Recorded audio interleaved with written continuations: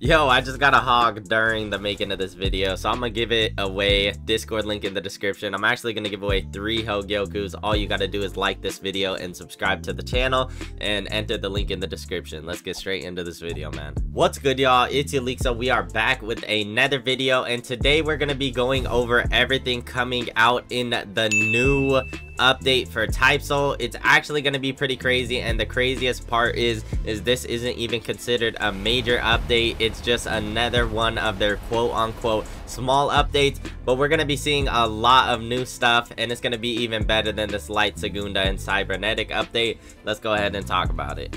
Alright guys, so the first thing we're going to be talking about is death dealing. A lot of people have been DMing me or asking me in my Discord, what is death dealing? And it is the 1000-year blood war Volt standing or Volt user, whatever you want to call it.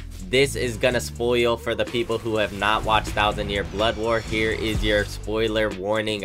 So guys, basically Askin Shrift, which is the death dealing Quincy, it allows him to calculate the perfect lethal dose on any of his opponents, basically to kill them.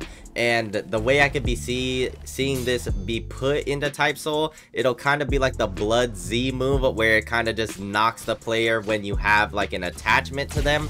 And probably for the Volt standing, we could be seeing something that doesn't one-shot, but it could be something that slowly poisons somebody, so it'll be like an infinite bleed damage or something. Maybe a domain expansion to where they'll just be bleeding as long as they're in like this specific range. For the downsides though, I definitely do see the poison also affecting the user, so it's gonna kind of be a double-edged sword for a lot of players. So I don't think a lot of people are gonna like this new Quincy ability, if I'm being honest. So guys, we all know that medics got nerfed, but I could see this going really well with medics if they are gonna make it as canon as possible. We got Reishi manipulation. He could literally just absorb energy from the atmosphere and from other people and put it into his weapons. So we could see something like that medic ability that takes your Ryatsu.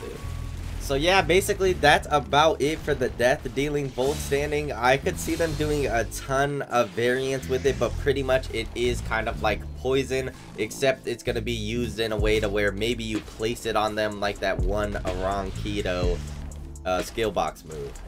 Alright guys, now this one is going to be a huge spoiler. It's not even in 1000-year blood war, so I'm giving you that warning right now. But we are going to be getting Kisuke Urahara's Bankai, which is Benihime, and there's a lot to go over on it, and I honestly don't know too much about it myself, as I am not a manga reader, but I do know the rundown of it, so I'm going to go ahead and explain that to you, and then see how we could put it in Type Soul.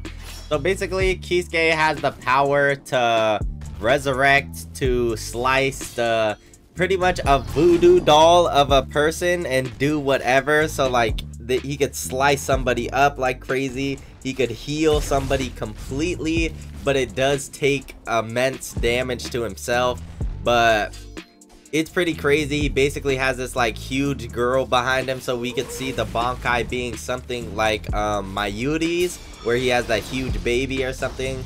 And honestly, it's gonna be insanely busted, bro. Like, as a Bankai itself, not the Shikai, is literally going to be busted. You're probably going to be able to use moves and just slice an opponent to bits.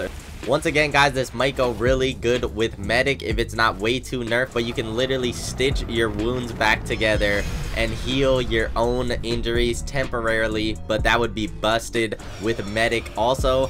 But we don't know if they are gonna go full canon with this, because we do see what they just did to Terraria, to the mythical Light Segunda. They threw some random stuff, a guitar, but usually they do go more on the canon side, so I think we should be okay.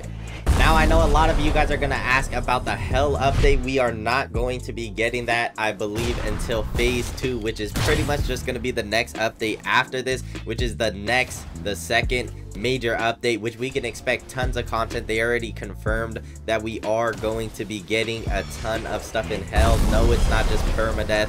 It's not just some deep woken, what is that place called? Layer 2. I could be wrong, bro. but it's not the place where you just instantly die. You're actually going to be able to go into that world and do new missions and fight probably new bosses and stuff like that. So I'm pretty excited to see that as well. If you enjoyed this video, make sure to smash that like button, smash that sub button, turn on post notifications so you can get more videos just like this before the update comes out, more rundowns. But I'm gonna catch you on the next one, man. True Hogyoku giveaway at 10,000 subscribers, and I'm gonna catch you on the next one. As always, it's Elixo. Peace.